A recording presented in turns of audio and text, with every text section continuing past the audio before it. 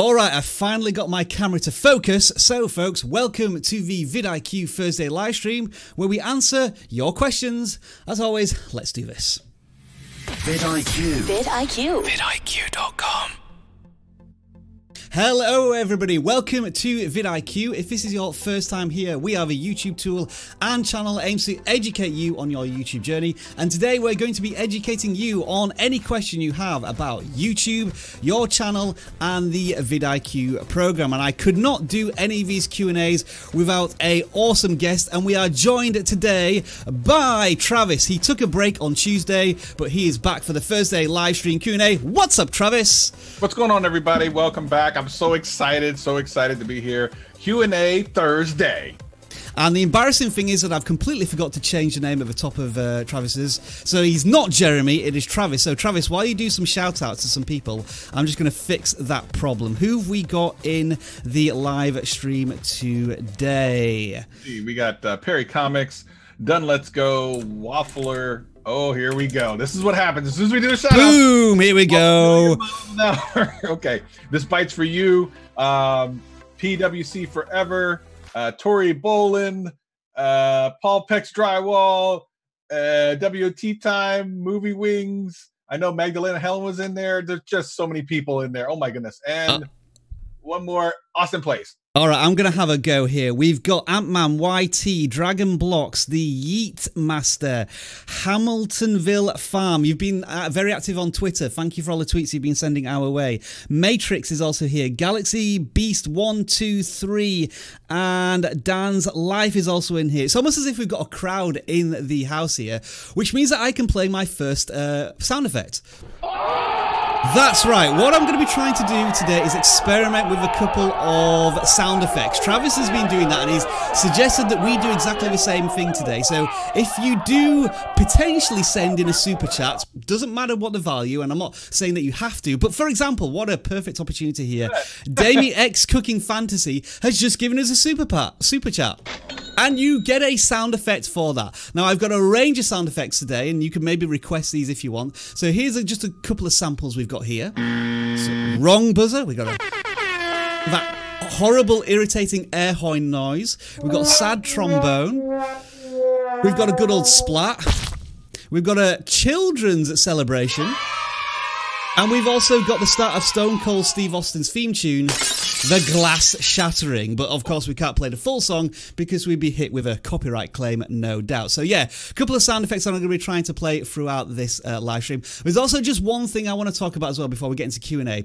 We do a webinar every single Wednesday, and Travis is an expert at this, and he always uses the analogy of talking about chocolate cake. And believe you me, when you do a live stream, you get into a routine, and once you've got that routine going, you stick to it, and I fully applaud him for doing that. But if you've been on a live stream a couple of times, you may have talked about this chocolate cake analogy several times in his search.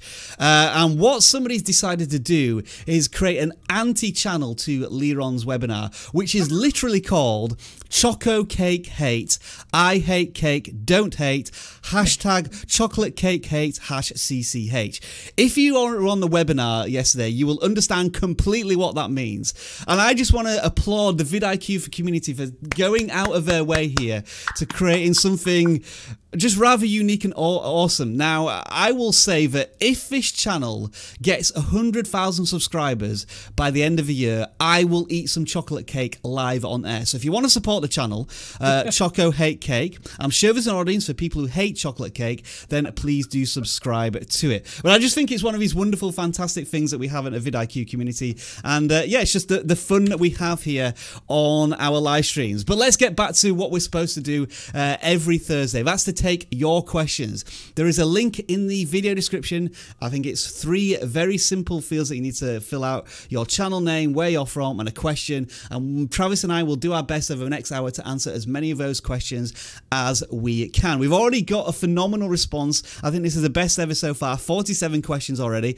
We're going to filter out the ones which are simply, how do I get more views? How do I get more subscribers? How do I grow my channel? We're not here to try and answer those big, broad, vague questions. We want to get into the nuts and bolts of channels and really try and identify the deeper meaning to the questions. And I'm going to start off here, Travis, with the first one that we have. which is from the Easy JC from Colorado. Thank you for your question. And you ask, is it a good idea to branch out to other platforms, even if it means my audience will be separated? For example, I Twitch on stream, but I mainly focus growing on YouTube. And my answer to that generally would be yes, it is very much a good idea to diversify on the platforms, because who knows, YouTube could flick their fingers tomorrow and whatever content you're creating on a certain platform doesn't suit their needs. For example, there's a big discussion going on that YouTube may be moving a lot of kids content onto its own dedicated platform, which could have severe implications for many of those video creators. It may mean that they move on to Instagram or Twitch or wherever, and so having a diversified range of platforms is useful, and it just means you reach a larger audience as well. Like you're live streaming on Twitch, which I think is good because you don't want to be live streaming all the time on YouTube, and you can take some of those Twitch live streams and curate that content into montages for the YouTube platform, which I think it's more suited for. Any more thoughts on that, Travis? Or do you think that's just generally a good idea to diversify? 100%. Much like in the financial district where they tell you to diversify, I really believe this as well. I'm trying to get better about this myself. If one of your, social media content, let's say, for example, you either get banned or kicked off, or even worse, like the entire platform for whatever reason shuts down, if you put all those eggs in that basket, you're starting all over again. So you're much better off to build a little bit of everything while you can, for sure. There's always probably going to be one strong platform where it is going to be your focus, but yeah, absolutely. I mean, vidIQ is a YouTube tool, but we are on Instagram, Twitter, and Facebook, making sure that we can share our message across all those platforms. All right, we've got loads more questions that have just come in, Travis, so kick us off with another one. All right, from Choco Hate Cake, well, we were just talking about. From the UK, by the way, from the UK, cheeky. I like this question.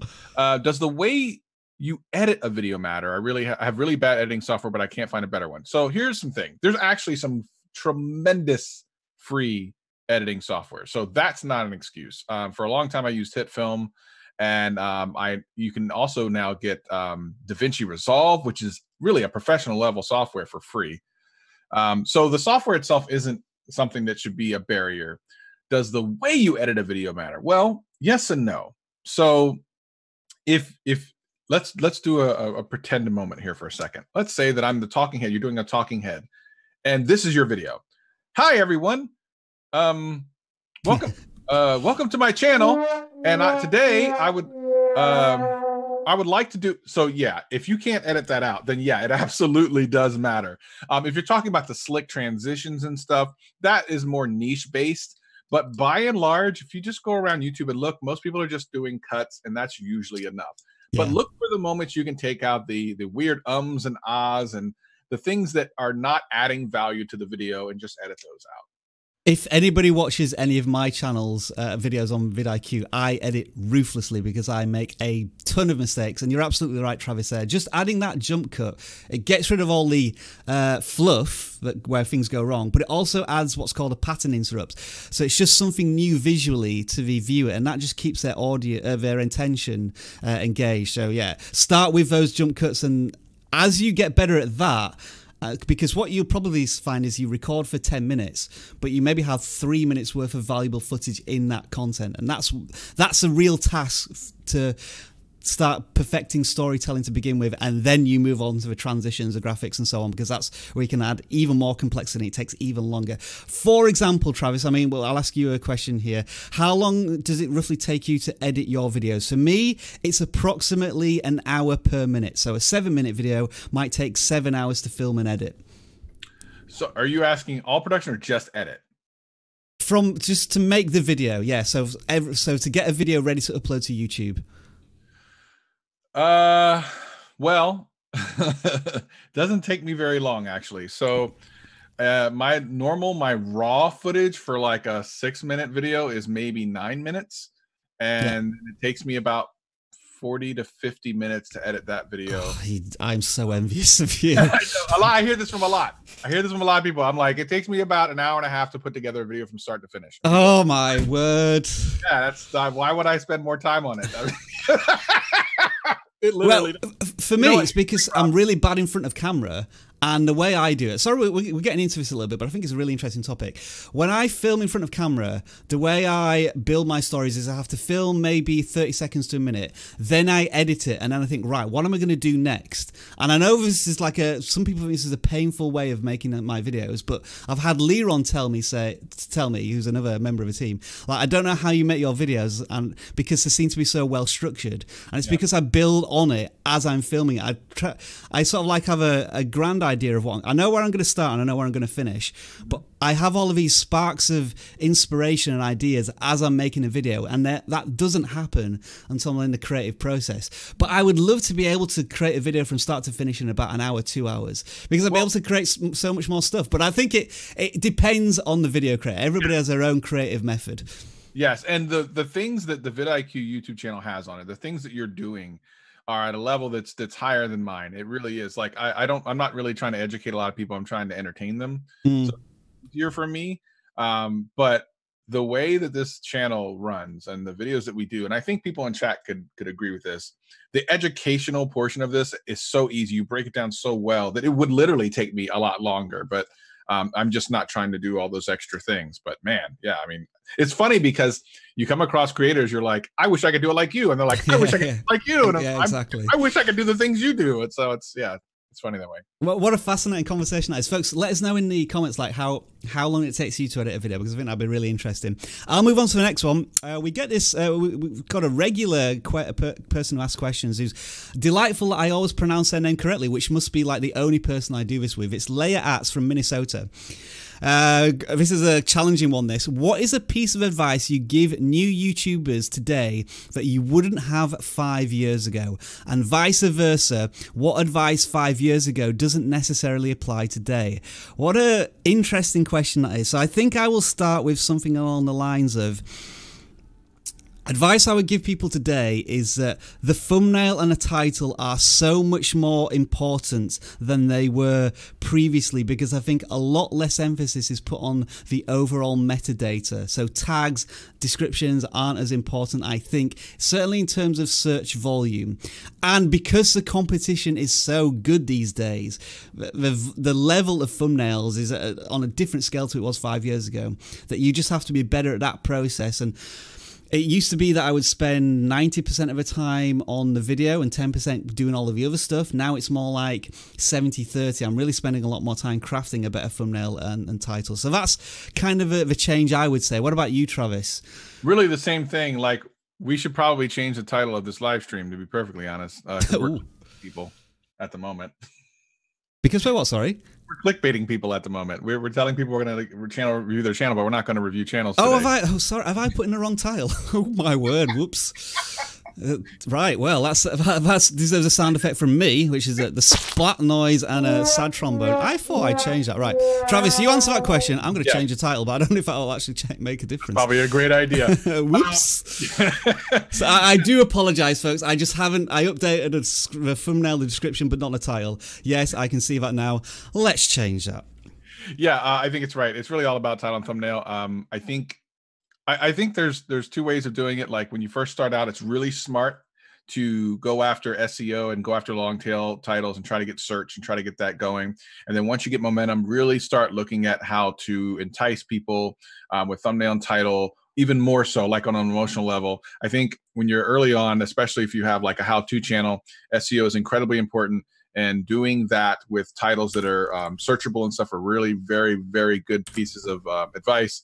And then once you kind of get that crowd going and people are starting to come to your channel all the time, give them some enticing thumbnails and titles, not clickbait, but some really enticing stuff to have them click whenever you upload.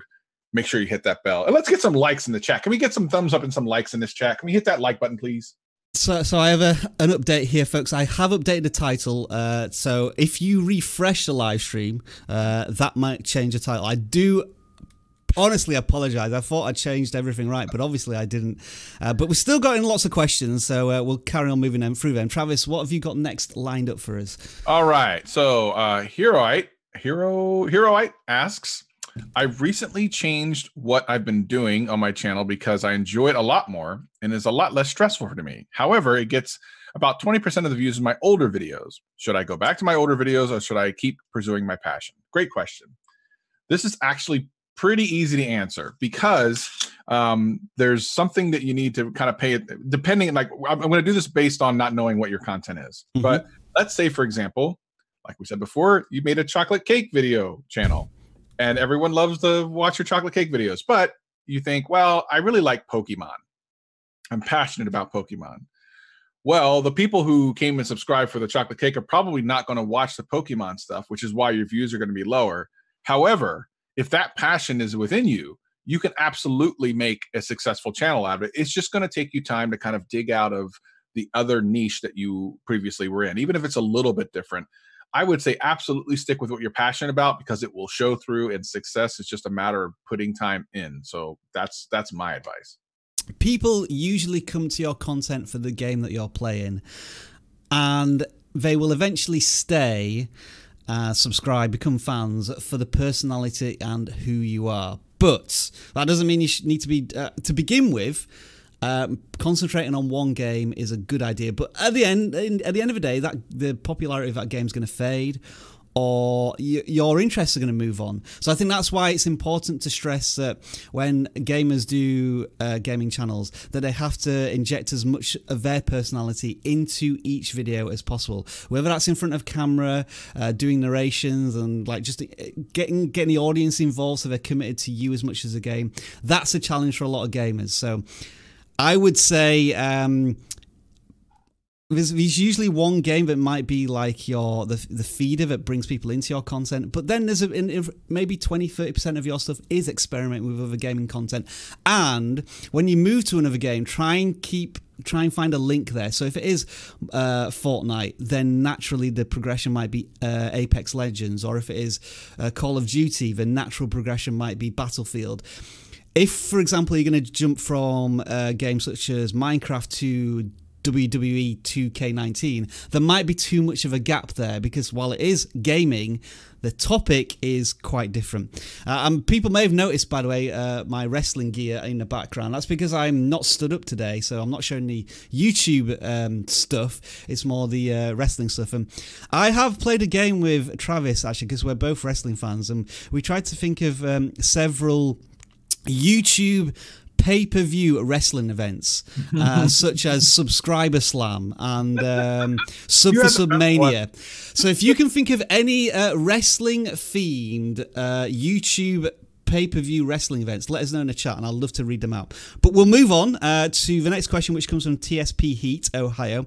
And it is a similar question here. Is it good to stay in one game for a gaming channel, or can you have different games played in one channel? So just to repeat a little bit what we're talking about, yes, you can have more than one game. If you look at many of the popular gamers, such as Preston Plays, PewDiePie is not really a gaming channel anymore.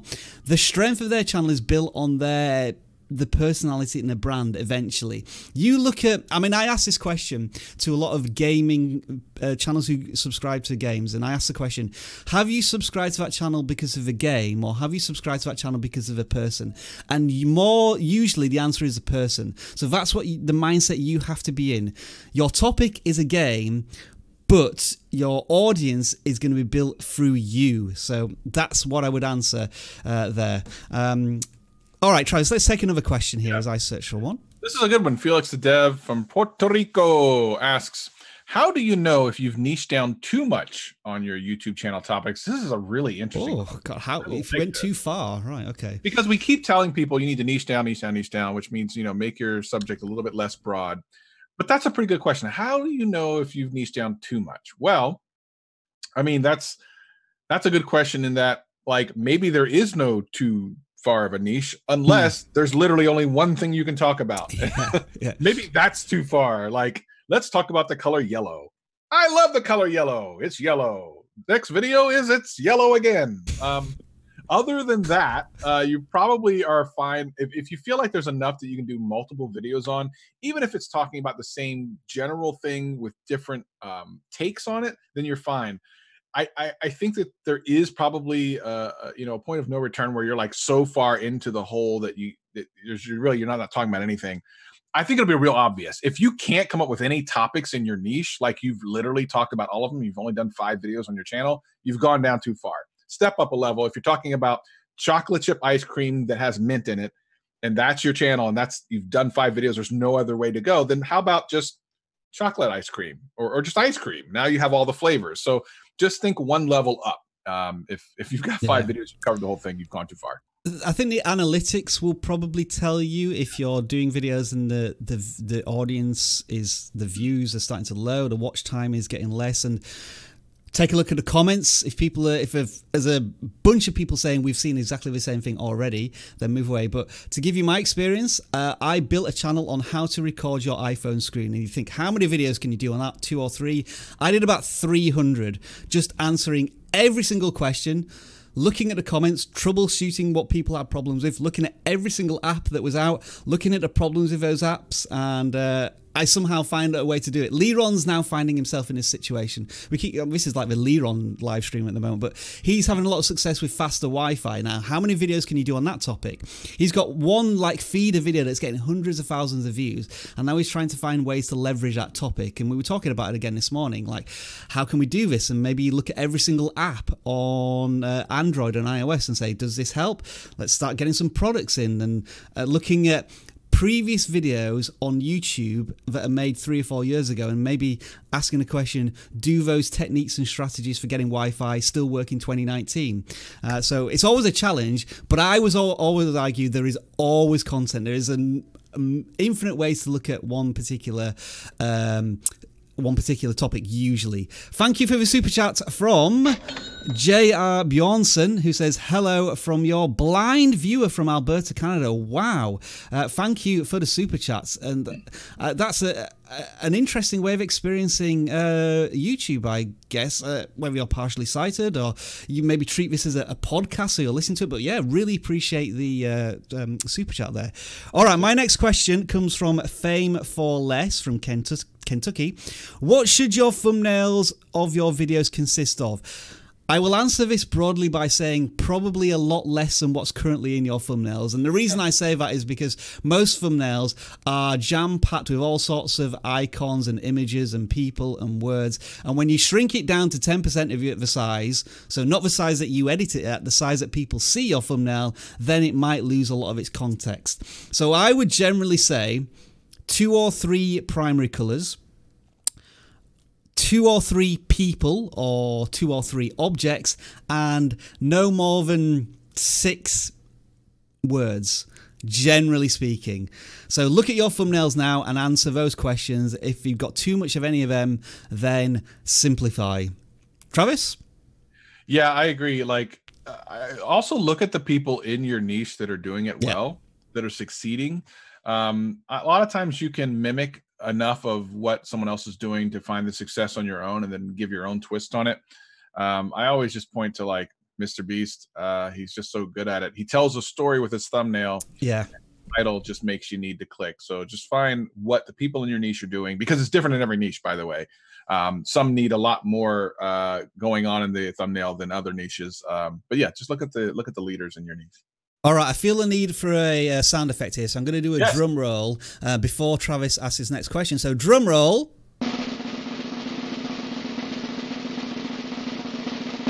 Travis, go.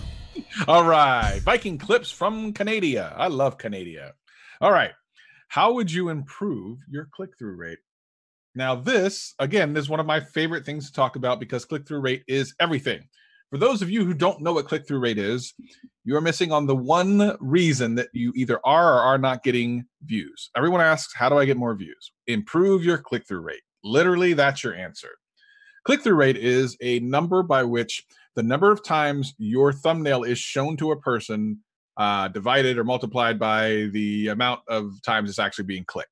So basically, let's give you an example of if your thumbnail is shown to 100 people and 1 person clicks it, that's a 1% click-through rate. Obviously, you're looking for the highest number possible. YouTube tells us that between 2 and 10% is more than half of all the videos on YouTube are in that percentage. So try to really strive high on that.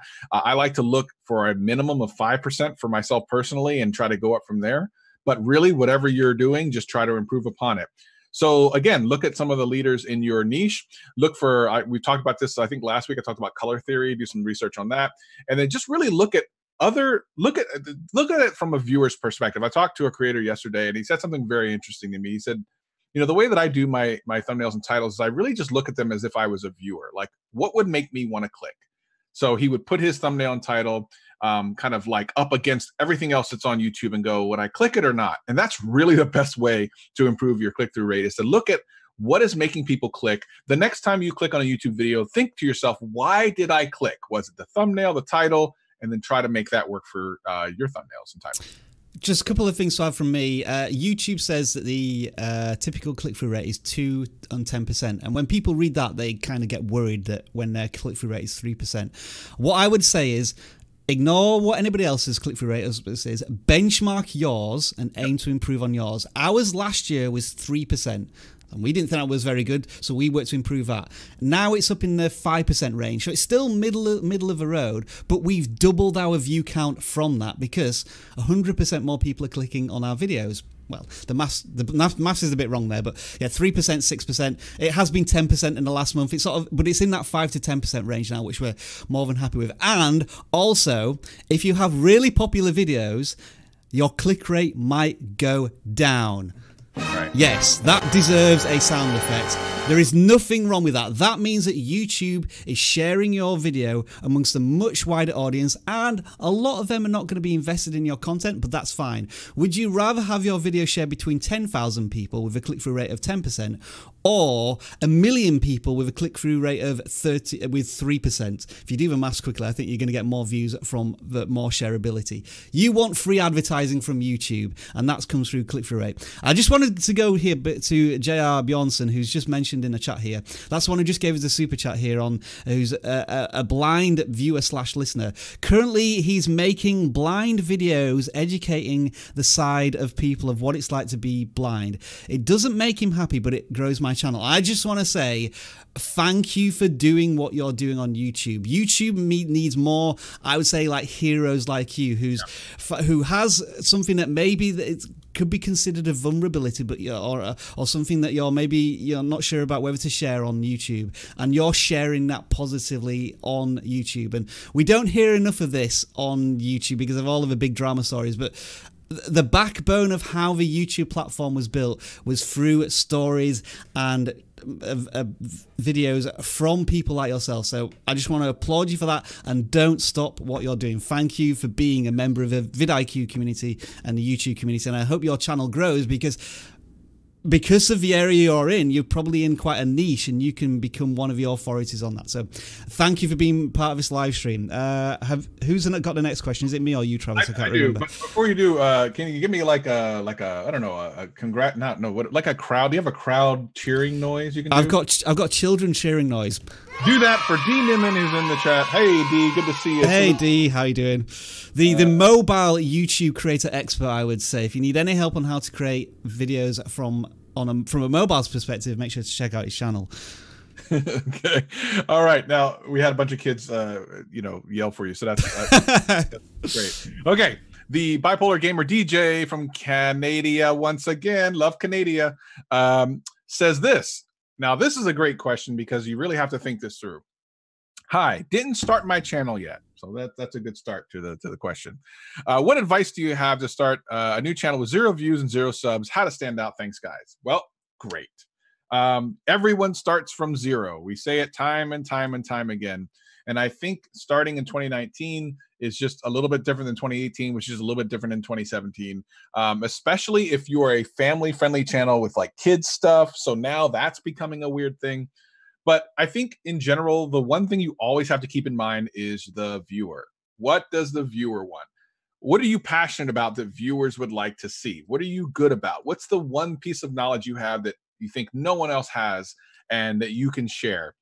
Just share that. Continue to share that. With time and practice, everything will get better. So don't worry too much about all of the different things we're talking about right now. Just get started. Just pick up the camera, shoot, edit, upload, and do it again and again and again and again. D Niman is outshining us here. He's got a lot of groupies here saying, "Oh my God, D's in the house" and everything. So yeah, thanks for sabotaging our live stream here, but you are of course more than welcome. I would agree with everything that Travis has said. Just press record, just start. You've got to think of YouTube as a piece of software, and the only way you're going to learn how to use it is to upload videos. For me, I think it took around about 50 to 100 videos to get to understand how the YouTube platform works. And then maybe, I don't know, another 200 to 500 videos to start to get an understanding of what an audience wants on YouTube.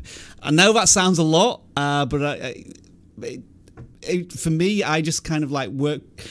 I just through sheer bloody mindedness is how I've done anything on YouTube. It's just throwing a lot of stuff against the wall and seeing what sticks. Other people will do it a slightly different way, but I think experience always trumps any advice that could be given on YouTube. Thank you for the super chats from Eric the Goatman. What a fantastic username that is.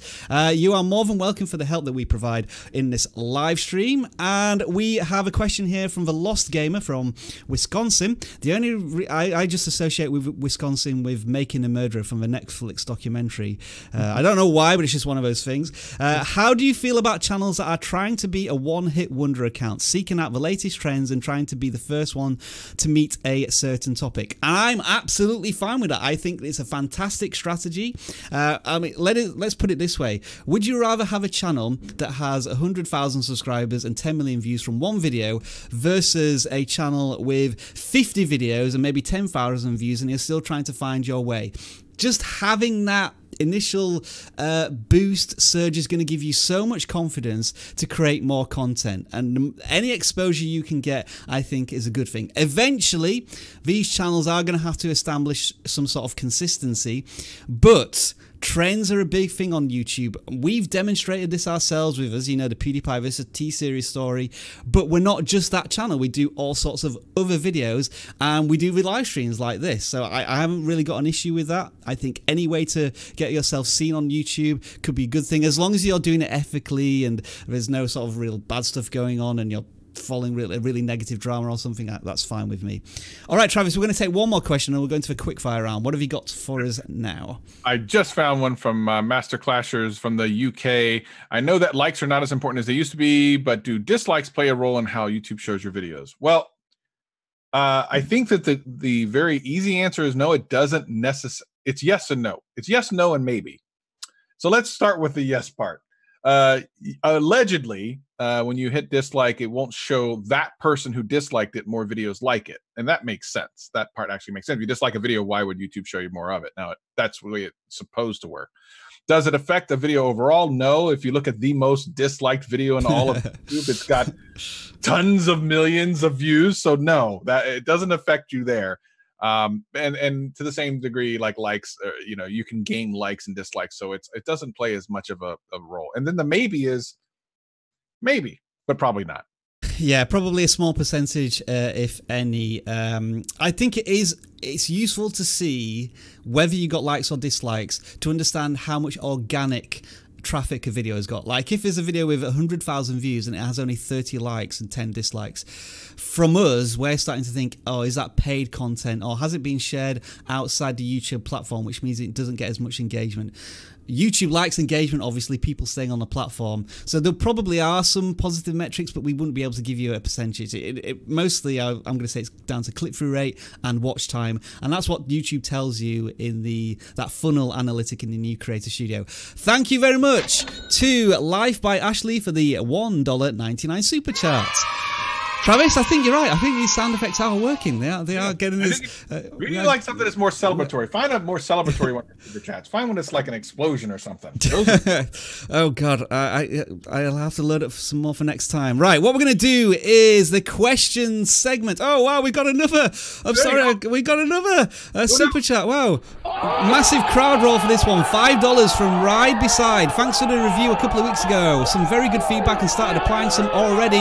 Thumbnails are the hardest. So that must have been from a channel audit. You are more than welcome. And yeah, I should mention that we do channel audits, but we do them on a Tuesday. I'm really sorry about the title. That was a mistake this week. All right, hashtag question. What we're going to do is a quick 5-minute round whereby in the live stream chat, if you put hashtag question and then a very quick question, Travis will try our best to answer it as quickly as possible. The first one I will see will trigger the timer, and then we'll do some action-packed stuff here. And here we go. I can see the first one, so the countdown begins. And we go. Rapid mode. Question. How would you approach a skateboard and parkour channel? I would look at the... so this is not an area I'm familiar with. I would look at what the big creators are doing and maybe see if you can feed off what their trending things are in that area, and probably tutorials. I think tutorials is probably a good way to start for smaller channels in that area. See what stunts haven't been done by other video creators yet and start with them, using a bit of keyword research as well to see what people are searching for. Travis. Question, does commenting in videos help gain subscribers, not self-promoting?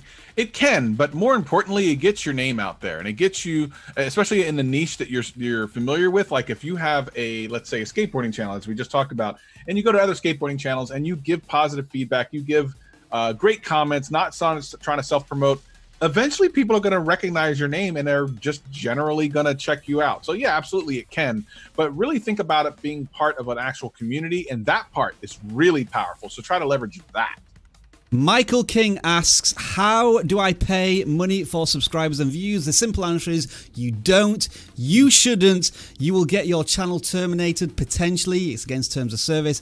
And you're not going to get any organic traffic from it. You're just going to get numbers, and that doesn't help anyone. So that's like a general warning to everybody. Travis, what question have we got next? Question, what do you think of Studio Creator Beta? I personally love it. The only problem I have with it at the moment is comments seem to be kind of wonky. They held by, the spam part seems to be a little wonky.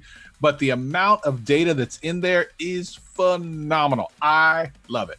Quick question to everybody. Who panicked when yesterday all of a sudden you can get to your classic studio? I was clicking on a real-time stats and it's like, hey, we're going to force you to use the new studio today. And it's like, oh, panic. I love, but I've got to say, I do like the new Creator Studio. There's so much data in there. The one thing I'm still not keen on is I feel as if you still have to do more clicks to get to the screens that you want to a little bit. And because we're not used to the channel management, because there's only a few people can use the upload screen so far, that's going to take a little bit of getting used to. But I do like the new upload process. The next question comes from, let's see, I'm going to pick this one, which is from Lurgs. There's 3 minutes left on this format. Have you got time to boil an egg? No, because we've only got 2 minutes 30 left. Sorry. Sorry. Oh God, that was a cop-out of an answer. Okay, let's see. Let me find one question. Does Rob actually own vidIQ? Ironically, Rob does own vidIQ. This Rob, on the other hand, not so much. It's funny, we had a tweet about this question yesterday, like what are the big myths of YouTube? And the big myth for us was that I own YouTube. I do not. Head on over to the vidIQ Twitter account and you will see a little bit of a hint of who does own a channel, and more will be revealed on that question next Monday, I think, when we've got another creator story, and you can have a guess who that might be about. I'm excited. All right, it's my turn for a question, isn't it? And it's gonna be movie wigs. What can I put on my thumbnail for a tutorial channel? And the answer to that is usually some payoff of what somebody's going to get by the end of the tutorial. For example, if it's building something, showing the finished article. If it's making a hairstyle, show them what the hairstyle is going to look like at the end, or a before and after. And I think in terms of tutorial videos, you can be a little bit more forgiving with text. Like it might just be how to do something, and I think you can do that a little bit more in those thumbnails. So certainly the final finished product is the most important thing that you would probably include in a thumbnail. Travis? Yeah, question. Does Travis have a channel? I do. It's Travis MCP on the YouTubes, and I'll just do another one real quick because that was just shameless self-promotion. And then, Rob, do you have your own channel? Okay, so yes, it's called vidIQ. Yeah. I also do have another channel called the Video Gadgets Journal, which is about tech. predominantly how to record your iPhone screen, but I haven't made a video on there in a single year. The ironic thing is my strategy was to create evergreen content. So even though I haven't made a single video in over a year, I think the channel has gone from maybe getting like 600,000 views a month to like 300,000 views a month, which I just cannot explain. It's unfathomable that I'm still getting that many views. But yeah, will VGJ ever return? Maybe one day in the future, but I am hardcore vidIQ right now. And I'm going to take one more question with a few seconds left. Neegskin asks, what is your full-time work? This is my full-time job. I used to be a amateur YouTuber, and I did a bit of freelance work for vidIQ to begin with, but then they asked me to come on board full-time, which I did. I've actually done the story of this, which is going to be revealed soon on vidIQ, but also on Brian G. Johnson's channel, another awesome video creator. I did a collaboration with him on how I went from going from 0 to full-time. It took a long time, it took a decade, but that's where you'll find the full story. All right, thank you. We will do another quick 5-minute round later on. I'll just take off that, but we're going to go into some more questions. Travis, have you got one lined up? I think I have, if you haven't. Okay, yeah, I think I have one. Okay. Okay, hello. So this is from Tech Collins. Hello, oh, this is great timing. D, I hope you're still here. Hello, how do I produce high quality videos that don't consume a lot of space? I compared one of my videos, very low quality, to one of Nick Nimmon's, and mine was far larger in size. What am I doing wrong? By the way, I film on my phone if that helps in any way. So I think he's actually talking about file size rather than like quality. Yeah. So it depends on your editing software. Depending on what your editing software, like I use LumaFusion on my iPad to edit all my videos, and in there, when you export it, there's an option. But here's the thing: there's actually file size recommendations on YouTube. If you just Google like 1080p file sizes for YouTube, they'll actually give you the optimal file sizes, or not file sizes, but bit rate, which will make them smaller. Okay. File is not that big actually to upload it to YouTube, but a lot of these softwares actually will export it in a format that is unnecessary, and you have these huge files. I'll give you an example. I uploaded a video. It was a 4K video. It was only like a 10-minute video. It took 2.5 hours to upload. If I had compressed it a little bit better, it would not have taken 2.5 hours to upload. So definitely just Google that. I'm sure you'll find it. It's super simple, and then just adjust your settings appropriately. I also find that if you record files, video high, and you have a bigger file size, when you put it into a video editor and it churns it out the other way, it doesn't compress it that much. It still retains its file size. For example, I just edited a 45-minute video, and it's come out at 1.5 gig. And then my girlfriend was, she's thinking about getting into YouTube, and she did some recording on her iPhone, and there were huge file sizes, so that when it came out of the video editor, it was 100 meg, and it was a minute long. So if it was 40 minutes, it would have been God knows how many gigs. So I think what comes into your editor can make a difference as well. And I just caught something there, Travis. You were saying you edit all your videos on an iPad or an iPhone. You don't do it through a computer. No. I mean, I can't believe that he spends 2 hours editing videos, and he does it on a mobile device. Folks, if you need your editing tips and tricks and techniques, Travis is going to be doing some live streams on that topic, because I need lessons in that. All right, next question. Is from G-Core from Canada. A lot of Canadians in the house. I live in Vancouver, so thank you for the support up north. What is your view on the ridiculous wait times for people who have been waiting months upon months to get accepted into the YouTube Partner Program, typically towards music channels, because that's what I create, and I've been waiting nearly 6 months for, but I'm not the only one. Yes, I agree that this is something that YouTube are failing at in terms of responding to people. It seems to me that a lot of video creators have fallen into this YouTube vortex where they've gone into a second review and then they never hear anything else from YouTube. And if you talk to them on Twitter, they'll give you something vague like it's going to take a bit of time to review.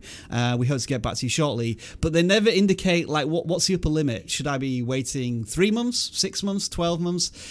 And I would say that, and a Creator Insider have said this as well, if the longer it takes to get a reply, And if you haven't got a reply, the chances are that something isn't right with your channel. Now, that is not a good answer, because you should be receiving some sort of answer from YouTube.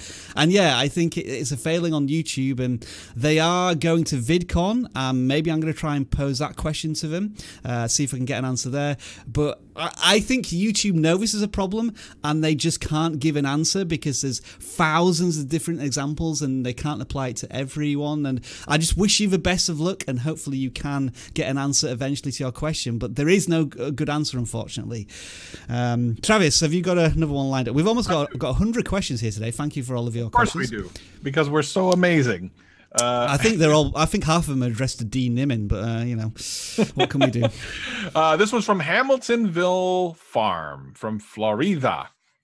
When making titles using keyword research, which you can do with the free vidIQ plugin, which yes you can, yes you can. Sound effects here. Hit it!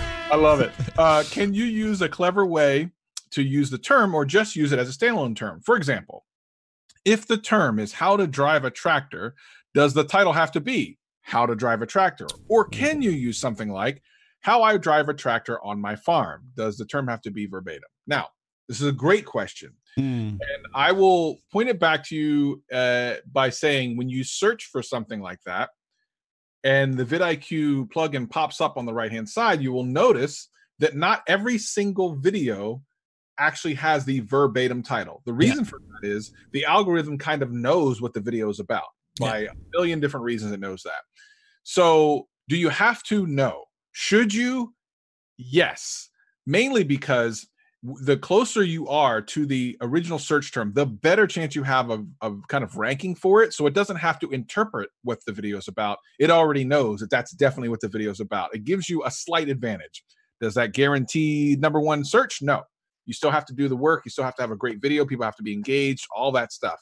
But it does give you a slight bit better chance. And what I always tell anyone that I talk to, I say, listen, stack the deck in your favor as much as you can, because the competition out there is fierce. These YouTube streets are vicious. So get out there and stack the deck. I would also just add as well, in a title should usually serve two purposes if you're a search heavy channel. And that's for somebody to find your content, but then give them a reason to click. So what was the original term, like how to drive a tractor? Yes. So I'm going to do something completely stupid here, but it might be how to drive a tractor without it exploding. Now, I know that sounds absolutely crazy, and you wouldn't use that probably in a title, but you have to have some intrigue within the title as well. It's not how to drive a tractor by itself is not going to be enough to convince somebody to click on it. You got to give them a specific reason, a tease, or something along those lines. So I think just adding a bit of whether you call it personality, or like some adjectives like how to drive a tractor efficiently, or how to drive a tractor fast, or how to drive a tractor safely, just adding those extra little words to enhance the title will help you in that respect. Thank you to Tori Boland, who is so appreciative for the live streams, and we are so appreciative for the $2.79 in Canadian that you've just sent us. Next question here. This is a really interesting one, Travis. I can't remember if you audited this channel with me or not, or it was Jeremy. Jessica J from Los Angeles. Now, she's got a great question here. Why do I constantly have more views than subscribers, and how can I fix that? My answer to that is you don't want to fix that. That is exactly what you want on YouTube. You want YouTube sharing your content to more than your subscribers. And, I mean, like, let's say you get 5,000 subscribers, you got 10,000 views. Then you're going to have 10,000 subscribers and 50,000 views. You are on the right track. You are doing everything right. Don't stop. Any more to add to that, Travis? Yeah, no, that's exactly right. Like, that's what you want. And there's probably a bunch of people in the chat now going, wait a minute. Yeah. You can do that? And yeah, you can if you're a really spectacular channel. Jessica J has a great channel. Awesome. Another one here. The super chat's coming from Hamilton Farm. Thank you very much. Unfortunately, I do not have a cow noise or a farm animal noise, but I will make sure I insert that next time. $2 for the super chat. Thank you very much. Travis, what do we got next? This is a great one. I like to do this as a little technique. Once Upon a Techie says, if I change the thumbnail on an existing video, say one that's about a week old, will it help boost in views or reach? P.S. Let's assume the first thumbnail had no caption, muted color. Second one is text and vibrant. So maybe and maybe is good, because I've actually done this successfully multiple times before, either changing the title or thumbnail, depending on what I think needs the most. I literally had a, oh yeah, you don't need the timeout, Jessica J. You don't have to do that. This bites for you. We love Jessica J. Here's the thing. For example, I had one a couple of weeks ago that the first 3 days I had like a 5% click-through rate, which is not bad. But I knew that I had spent a lot of time in this video. I really wanted to do well. So I had, before I put it up, I actually had 2 thumbnails I was deciding between. So I put the first one up. It did 5% for 2 or 3 days. And I said, no, I want to do this other one. I put the other one on. Immediately, the very next day, and for every day after that, for over a week, click-through rate went up, which means views went up. So wow. Yeah, you absolutely can do that. I mean, it went from like 5% to 6 to 8. It went all the way up to 9% for a long portion of time. So absolutely positively can. And we've been told many times that changing thumbnail doesn't really mess with the metadata or anything bad like that. So you're not going to mess your video up. However, if you put a worse thumbnail out, yeah, that's a different story. That is a counter argument, isn't it? I think we've talked, I think traditionally speaking, we've talked about not changing your titles and your thumbnails because that means that YouTube may completely review the video, and I think YouTube has said that's no longer the case. So I think our guidance is now evolving into, if your video is doing well, better than expected, then you have absolutely no reason to change it. Your thinking might be, how can I make it better? And sometimes you don't really want to make it better if it's doing well already. But yeah, I think there is now more reason to go back into your older videos and your older the catalog, and maybe seeing if a new thumbnail or a new title may just give it a kick. Like a particular example we have is, I just did a video on the new Creator Studio. And I think we were the first video out there on YouTube with this brand new layout. And I'm thinking, oh, this is going to get loads of views, and it's done really poorly. So I'm thinking of maybe revisiting that video and changing the thumbnail and the title just to give it a kickstart. Because I think that should be a video that's getting views, but it's not. So thanks, Travis, for that little tip there. I'm going to maybe work on that after this live stream. Thank you to Be Outdoors for £1.99 super chat. And the advice has changed my channel. Thank you very much. In what sense? Do let us know how it's changed your channel. We are proud and honoured to know that we've had a positive impact on your channel. Well, all right, we don't know that it's positive. I mean, yeah, I'm going to say he's given a super chat to say that it's changed my channel in a negative way. We're sorry about that, but thanks for the super chat. All right, what we're going to do now, folks, is celebrate your successes. Woohoo! With our milestone moments with the crowd roll. What I want you to do in the chat is do hashtag milestone and tell us what your most recent milestone is. Travis, what's the most recent milestone on your channel? I passed 35 and 36,000 subscribers in the last couple of days. Oh, congratulations! So, like, you're getting like hundreds. Oh, so hundreds of subscribers a day recently. That's awesome. I can't remember what our last milestone is. I think we passed 360,000 subscribers sometime this week. But let's celebrate your milestones. Nines Cat Studio has hit 1,625, I assume, subscribers. Well done to Leela, who's starting their YouTube journey, has hit 50 subs. We've got Generic Waffle, the most awesome username on the planet, who's got 15,000 views, probably through their generic waffling. Posted up milestone 2,300. Make sure you tell us whether it's views or subscribers. That would help us. Nathan Heaver with 6,000 views. And Antonio with 2,000 subs. Yay, he says. Travis, who else are we celebrating milestones? Magdalena Helen, one of our mods, hitting 100 subscribers. Congratulations. Oh, congratulations. Well done. Let's see. We also have Epic Cardboard Props, 2,600 subscribers. We got Crypto Cruising, another one of our mods, joining vidIQ, which is the best milestone ever. Oh, beautiful. Love it. Swarma Music, big YouTubers using my music. That's amazing. Oh, quality, yeah. You do it, my friend, you do it. Milestone 3 million views. Congratulations on 3 million views. That's amazing. And one more milestone, 23 in 2 months with vidIQ Fusion Gaming. Thank you so much. Brilliant. I don't know if you said this one, so apologies if you did, Travis. Paul Peck, Dwyle Tube, 55,000 subscribers, 9.5 million views. That is brilliant. Oh, we got another super chat from Beat Outdoors, who says 486 subscribers and climbing after all the changes. That's what we wanted to hear. Well done. Congratulations there. 300,000 views, 350,000 views for This Bites for You. And we've also got D. Niman. You're still in the house, so what's your latest milestone? Do let us know. 102 views there for Fusion Gaming, and Yasmin Epps with 8,000 subscribers. Folks, we love celebrating success here on vidIQ. Whether or not you use our tool, spreading your message on YouTube and bringing value to an audience is what we're all here to do. So congratulations on those milestones. And we're going to get back to some questions now. Travis, have you got one lined up? I'm sorry, I'm not quite ready. No, I'm still looking because now we have like 100 questions. Literally, I'm not saying that figuratively. We do, yeah. 100 questions. Yeah, I thought this was a channel review. Yeah. Yeah, sorry, that was my fault. Channel reviews on Tuesday. Here's a good one from Sambo. Should I edit? Which is hilarious because I think you should edit the question. Let me continue to move on. That's literally what the question. Make sure you edit your titles. I would suggest that if you accidentally put in the wrong ones. I've got one here then from Addy and Jimmy from Montreal in Canada. Is it bad to have the same title for different videos but has different thumbnails? Okay, this is an interesting one.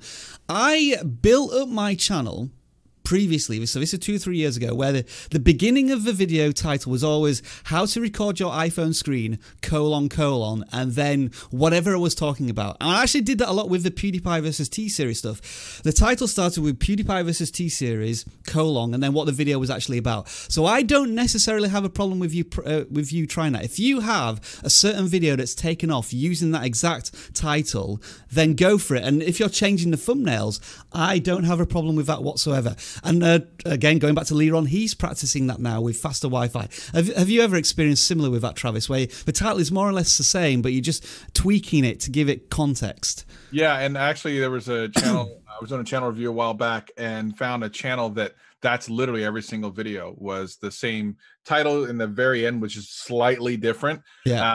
And they just crushed it. They were really like getting so many views. They had about over 100,000 subscribers in less than 6 months. It's just nuts. Yeah. I always go back to this point that when YouTube decides that you're the authority or the ambassador for a particular topic, yep, your channel will just explode. And Leron, again, is experiencing this with Wi-Fi. I did it with how to record your iPhone screen. We've done it with PewDiePie versus T-Series. It's like you just can't help it. It's almost like a drug. I just cannot help going back to that title because it just pays off. And sounds simple, but from experience, that's what's happened. Travis, have you got a question lined up now, sir? I do. This is cool because I think it proves a point to people. Hello, I actually have 14,000 subs and I post DIY videos and still don't get views, and I get perfect tags, title, description. I still don't get views. What should I do to get views? So I normally wouldn't go over something like this, except for the fact that I think it's really important to show that it doesn't matter how many subscribers you have. That is no guarantee of views. So there's a ton of people that'll send us, like, how do I get more subscribers? How do I get more subscribers? Well, this person has 14,000 of them and says they don't get views. So maybe what you should be concentrating on is more about the content. In your particular case, I think my most specific thing is to look in the metrics, look at your click-through rate, look at your average view duration. Are people coming in and leaving 30 seconds later? That's going to be the big thing because A, if no one's clicking, that's why you're not getting views. So maybe your thumbnails and titles aren't good enough. And B, if they are clicking, but they're leaving in 20 or 30 seconds, YouTube is not going to promote your videos, thus you will not get more views. So it's very likely you're going to have to spend some time in your metrics and try to figure out exactly where that problem lies. Oh, you finished talking. I was just trying to quickly bring some up on my screen. Okay. Play some sound effects. Play some music. Okay, because I've got a great question here, and I just wanted to give this person a visual representation of what I'm talking about. It comes from Antol Menke in Germany. Apologies if I pronounce your surname wrong.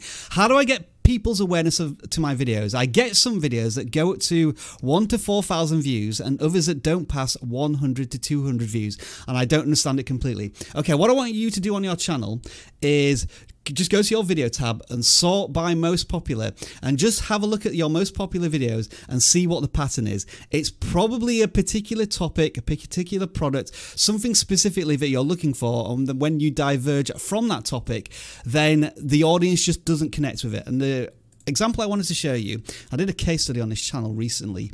It's a tech channel, and it looks as if they're just reviewing consumer products all of the time, but they found the Galaxy Tab 5 SE, and I think that was a very recent tablet that was released. And they went from like getting hundreds of views to all of a sudden 10,000 views. And then they doubled down on that content. 12,000 views, 4,000 views, 2,000 views, 3,000 views, 20,000 views. So huge amount of traffic on this particular topic. And then what did they do? They did a video on a thermometer E-Link display, and that got 200 views. And if that's not an indication of YouTube knowing exactly what your audience is for one particular topic and serving it to the right audience, versus I have no idea who to send this content to and your subscribers not being interested in that content, that's what you need to be doing. Looking at the specific focus of your channel and seeing where you might be going wrong. Travis, let's take another question here in our Q&A live stream. Yes, the Cloud Tech Advisor from Romania asks, and this is something we probably should have mentioned at the beginning. Dear vidIQ, is something happening with the extension on Chrome? The score in the top right corner wasn't showing for the last 2 days. Thanks for your support. And that actually comes from yesterday's everyone being forced to beta. So we had a little glitch there because of that, but it is fixed today. You just need to update your extension. Do we have a video how to do that on our page? We have an FAQ on how to do that. Essentially, you need to go into your extensions. On Chrome, you go to Settings, Extensions, and then Update. But you may need to turn on Developer Mode in order to do that. And I'm trying to remember what the latest version is that you want of Chrome now, of vidIQ. I think it's 285.1 off the top of my head. I might be wrong about that. But yeah, essentially... It'll automatically update at some point. But if you want... it will automatically update. But yeah, it was a problem. It's fixed now. And we do apologize for that. One of those things where YouTube changes things and we need to adapt to it, and there's always a bit of a delay when that happens. Question here from DG Tronic from Canada. Another Canadian. Wow, you guys are awesome today. How can I improve my views and viewer retention? We'll look at viewer retention because we've looked at the other things a little bit. We talked about editing earlier on, so that's jump cutting to get rid of all of the rubbish that's in your content so that it has a more punchy pace to your content. And just look at your current audience retention, your benchmark. Let's say you currently, on average, make a 5-minute video and your audience retention is 30%. My advice to you is maybe try making shorter videos, 3 to 4 minutes long, and see if that ups the audience retention, because it may be that your audience, just generally speaking, doesn't have an attention span that's really conducive to your content. Anything else there, Travis? Generally speaking, I think that's pretty much it. We kind of talked about that. Just really look at your metrics, your view duration, and watch where people are dropping off. I mean, that's really what it is. Stop doing that and do more of what they're watching. And watch the video creators you enjoy watching, you create similar content to you, and see how they do their videos. Even if you try and copy them exactly, your own interpretation of that video will change to match your personality. And practice. Just practice is always going to help you with that. Travis, your question next, please. Yes, I Chug Donuts is the channel name. Okay. I thought that was a question. No, it's a statement. If I want to start a channel, should I use my own personal email account? This is actually a better question than you might think. They said, oh, it might be dumb. No, it's not a dumb question. As a matter of fact, it's very smart, because here's the thing. When you start the channel itself, whether or not you use your Google account from your personal account or not is not what I'm going to refer to. What I'm going to refer to is the About page. So as you start to grow, because people can't see your email address just going to your account, unless they go to your About page and you surface that information. That email address, you may want to be a separate email address, because as you gain a lot of followers, subscribers, and viewers, you'll start to get contacted by various people, and some of those things you don't really want, and some of them you do. But quite frankly, I don't want them in my normal email. So I made a email address for that. I would highly, highly, highly recommend for that. And I will say this from a security standpoint, I absolutely encourage you not to use the same email address in your About page that you use for your Gmail account for YouTube. you don't want to give anyone who may want to hack your account any information about how you're logging in. And that is a dead giveaway. So that is a fantastic point, actually. For example, in the tech sector, if you start to grow your channel, you will get endless emails from Wondershare asking you if you want to try their software. Yes. And a million Chinese companies wanting to send you Bluetooth speakers. So that's our experience. Dee's also in the house. Hey, Dee, I've just got a question for you. I'd love you to answer this because you do live streams with Nick Nimmin every weekend, I think, for like 4 to 6 hours. Right now, I am absolutely exhausted after an hour. So I want your advice on how on earth you're able to do these marathon live stream sessions, because I'd love to do them for longer, but wow, I'm starting... M&M's. I'm starting to fade here, but we're going to keep going for a little bit longer here. I will keep out for that reply, D, if you are watching. The next one comes from PokeBrick02, who's from Georgia, USA, Earth, Milky Way, Galaxy. Thank you for clarifying exactly where you are in the universe. How do I start back on YouTube after not posting anything for 2 or 3 years? I couldn't do anything for my channel because of school, which came first, but took up a lot of my time, energy, and motivation. I think you have to accept that from a certain point of view, you're just going to have to almost restart your channel. The subscribers that you have, a lot of them have probably disappeared, and it's just a case of don't worry about kickstarting a channel, just get back into it and get back into the groove. It's just, it is an unfortunate thing. So there may still be some of your audience there, but the only way you're going to find out is to get back into it. Sounds like you're a Pokemon channel. So are there any big news stories going on with Pokemon Go recently, or the new releases on the Switch? That's kind of where I'll be looking at without knowing a bit more about your content. Thank you, by the way, to the Tylus Tangler. Wow, that is a tongue twister there. Thanks for the thumbnail advice. 100 in a day. Wow, was that 100 subscribers in a day or 100 views? Whatever, you're more than welcome for this the advice there. Okay, so the answer comes in from what was it? I thought D Niminen said pizza. Gatorade and coffee. Gatorade and coffee. Okay. Thanks for the advice. So we'll take that on board. Travis, let's take another question. All right. A great question from our Canada. All these Canadians. What? We're Canada. It's because we're all celebrating. It's because nobody's doing any work at the moment. Celebrating the Toronto Raptors winning the NBA. Right. Well, fun fact. I think how many Canadians were actually in that team? I think 1. How many Canadians won the Stanley Cup with the St. Louis Blues? 11, I think, is some crazy thing. Wow. Anyway, what was the question? Sorry, I'm going off topic as usual. How can I get no copyright songs? This is very important because if you start being able to monetize your content and you use copyrighted music, you risk a lot of things. Number one, I mean, for the most part, it's mostly claimed, and claimed doesn't necessarily danger your channel, but it does keep you from monetizing the videos. So there are tons of services out there. I happen to use Epidemic Sound, but there's tons of services out there, Music Bed and the like, where you just pay a fee every month, and you get access to a tremendous amount of music. Now, YouTube actually already has music available to you in the Creator Studio, believe it or not. I actually used a lot of that when I first started, and there's some really great music in there. There's a guy named Donald who's phenomenal. I love him. So there's a lot of music available to you for free through YouTube. And from what I understand, they actually want to build that out even more. So keep an eye out there if you don't have money to spend, because that is free. But don't just grab songs and put them into your content, because inevitably that will come back to bite you. And even from sources where it says it's royalty free or copyright free, if you can't sort of like authenticate the source, just because they say it's non-copyright doesn't necessarily mean it is. So just almost like do a double take on a lot of these things. And yeah, like Travis, we use a lot of YouTube audio, and I think Artistly is one that we use a bit as well.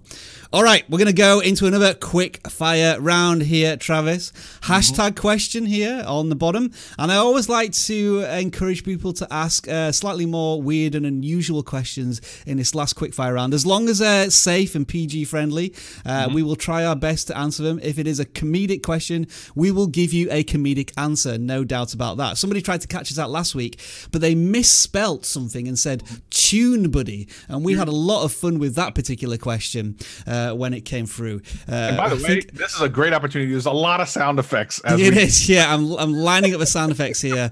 Everything is going to try and go out there. I'm going crazy with the sound effects. All right, I'm going to press the 5-minute starter because I can see the first question, and it is from, when my ticker counts down, it comes from Michael King. Can't read it properly. It's how can people join my channel and viewers for subscribe? I'm not sure what you mean there. Can you just rewrite that question, Michael, and I'll try and answer it again? That's a cop-out from me, though, so I'll try another one.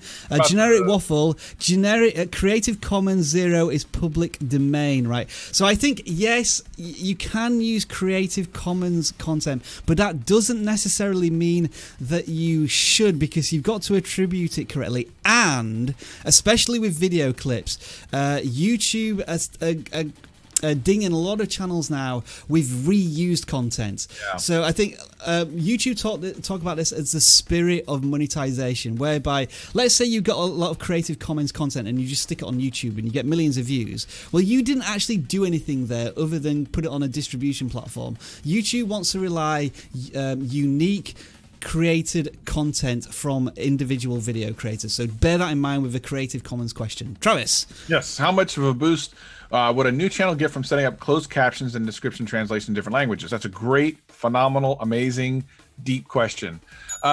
Is there any kind of boost? Not technically. However, there are those people who need those things for closed caption or translations will now be able to watch your videos. So in that way, the boost is there. Now, think about it this way.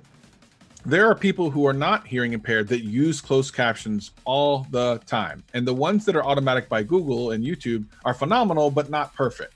So if you take advantage of some of the services out there to translate and or closed caption your video, it does not hurt. It can only help. As far as how much of a boost, that's hard to say, but I absolutely recommend it. Great question here from Nathan Heaver. What's for tea tonight? I have a big quandary because we were going to have chicken curry last night, but we left it out of the fridge, so it went off. So we had to have a pizza instead, which we were going to have tonight. So yeah, I have no clue. At the moment, it's probably going to be a banana sandwich. Who here has banana sandwiches? Give me a thumbs up because I think they're absolutely delicious. Travis, what's on your menu this evening? Let's see. I am having, I actually have some steak I'm going to make. Oh, very nice. Yes, indeed. Yes. It's a bit of insight there into the vidIQ diet. Question, how to get more organic subs? Great question, California spinners, instead of just subs.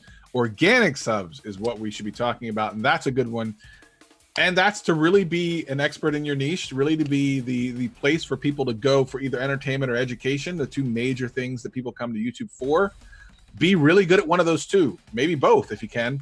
And just be consistent. Give someone a reason to always want to come back.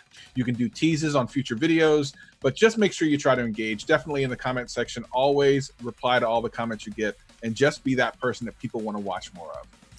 And we have Lily, who has banana peanut butter sandwiches. We've also got B Outdoors, who has banana and cheese sandwiches. Wow, that is an unusual combination there.